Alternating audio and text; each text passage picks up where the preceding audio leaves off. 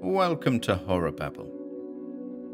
Horror in the Woods concludes today with a short work by the mysterious author Eleanor F. Lewis. The Vengeance of a Tree was first compiled by W. Bob Holland in the 1904 collection 25 Ghost Stories. We hope you've enjoyed the series, folks.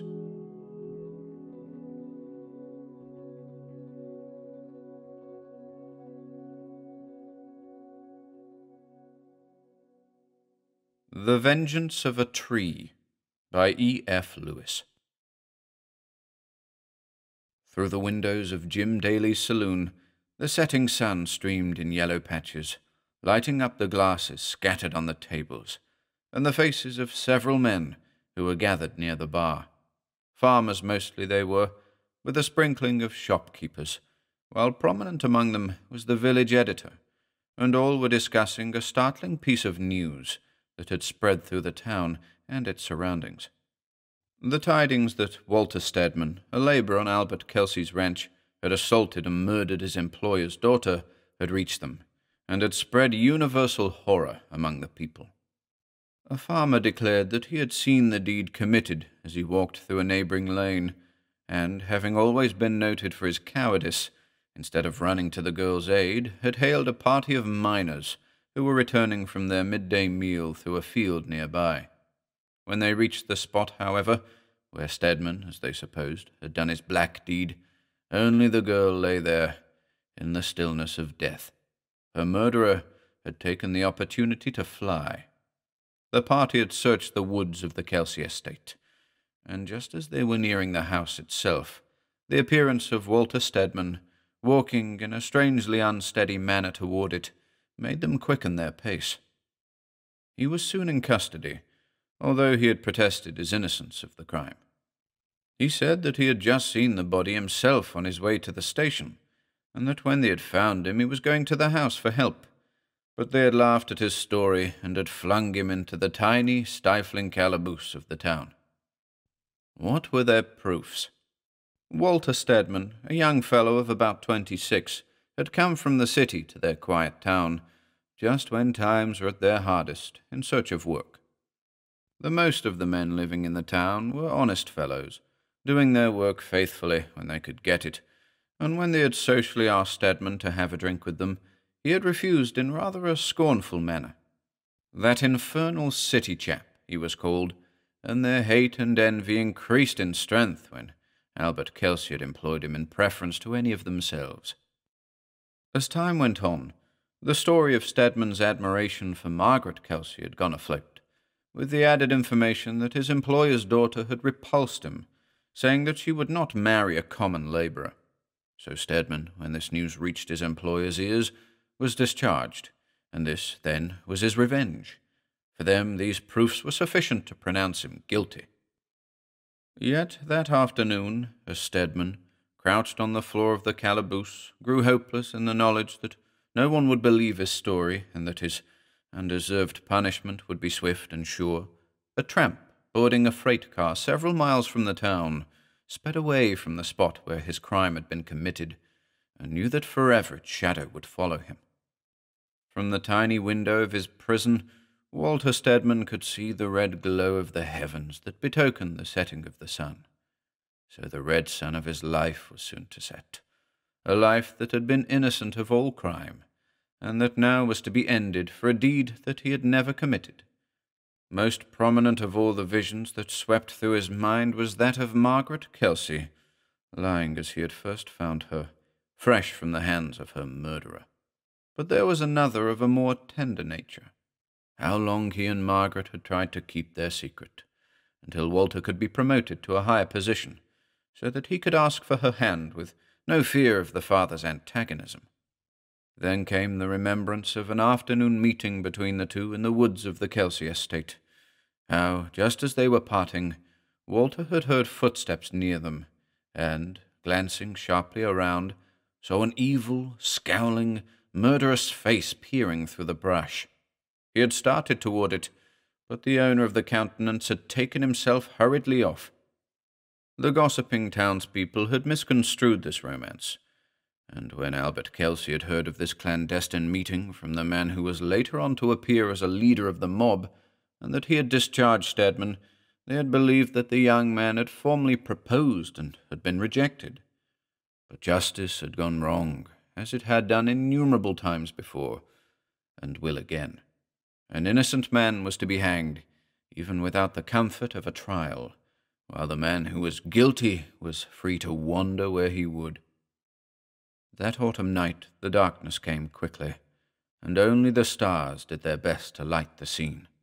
A body of men, all masked, and having as a leader one who had ever since Stedman's arrival in town cherished a secret hatred of the young man, dragged Stedman from the calaboose and tramped through the town, defying all, defying even God himself.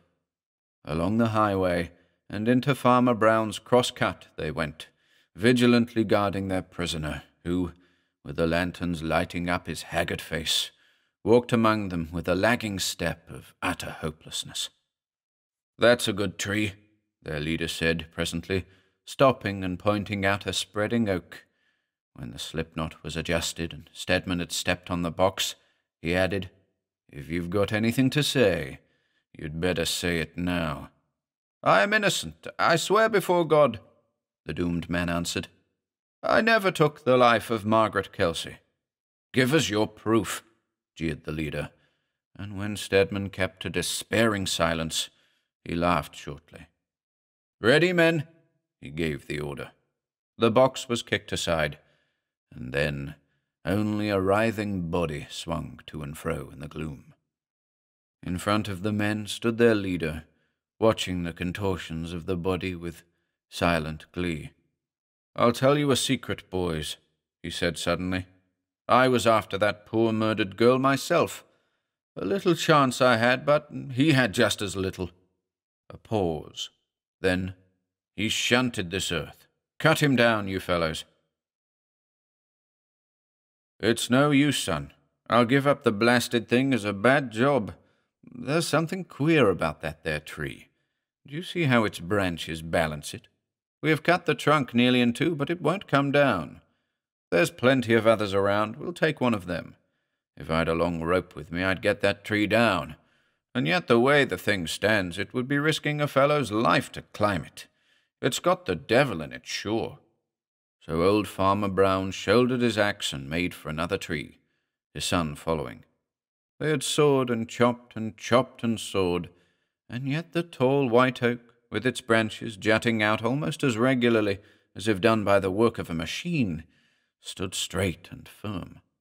Farmer Brown, well known for his weak, cowardly spirit, who, in beholding the murder of Albert Kelsey's daughter, had in his fright mistaken the criminal, now in his superstition let the oak stand, because its well-balanced position saved it from falling when other trees would have been down. And so this tree, the same one to which an innocent man had been hanged, was left for other work.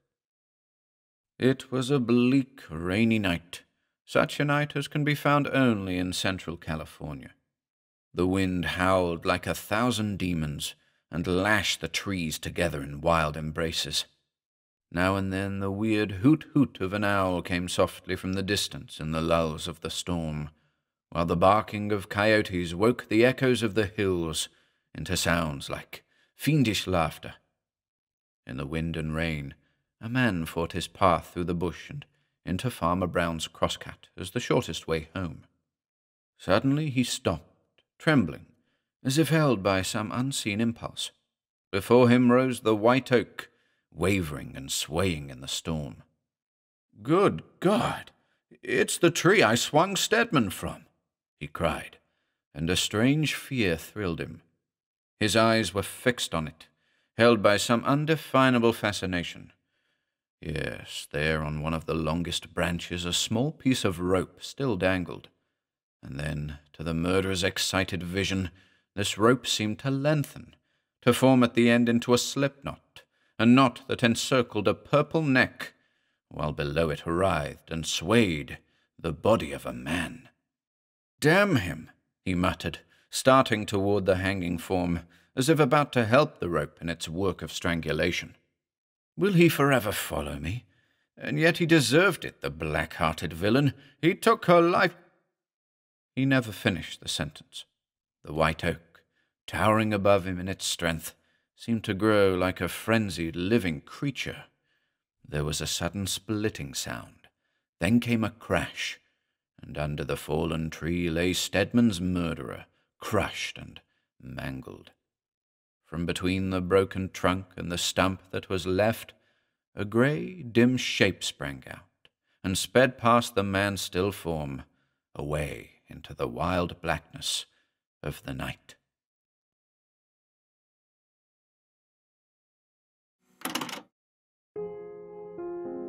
If you enjoyed listening today, be sure to subscribe to the channel by hitting the red subscribe button below.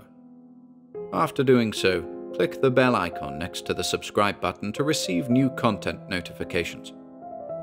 If you'd like to support our work and receive exclusive perks, consider becoming a channel member by clicking the join button below. To support us in other ways, see the video description for links to our Bandcamp and Patreon pages, our merch store over at Teespring, and further information relating to our releases on Audible, iTunes, and Spotify. And until next time,